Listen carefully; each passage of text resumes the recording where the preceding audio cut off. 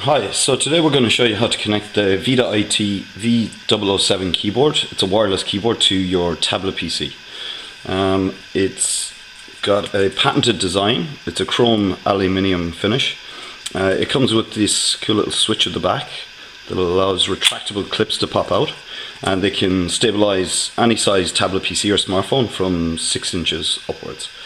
So today we're just going to show you how to actually connect the keyboard directly to your tablet PC. So on the back of the keyboard there's a switch, the on-off switch, so you literally just flick the keyboard on. The blue status light will appear. Now just press the connect button once and the blue light will flash. So this indicates that it's ready to connect to a Bluetooth device. So what we do is we get our tablet PC. We can log in.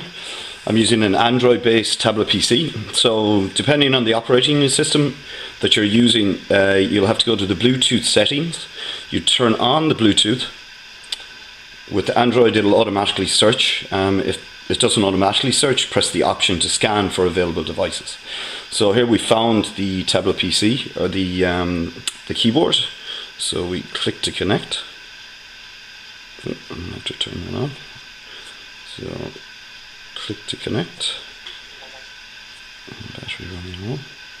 So now it prompts us for a passcode. So the passcode you enter on the Bluetooth keyboard, 2394 and 28, and press enter.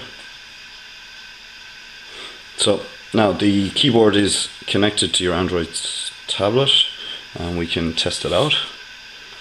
We type on it whether Dublin, probably bad. There you go, you're connected.